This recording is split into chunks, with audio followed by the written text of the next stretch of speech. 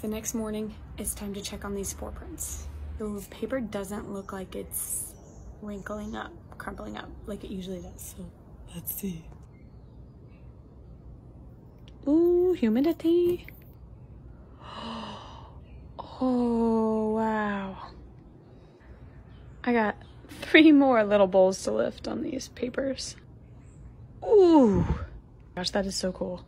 Look at that. It looks like an eye with the tiniest little wisp. Oh my gosh. Number 3.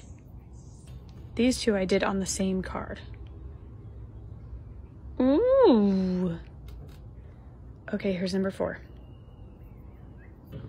Oh, that one's not very dark. You know what I'm going to do? I might actually put it back on for a little bit and see if it will drop more spores. These cards turned out way better than I expected, and I'm so excited.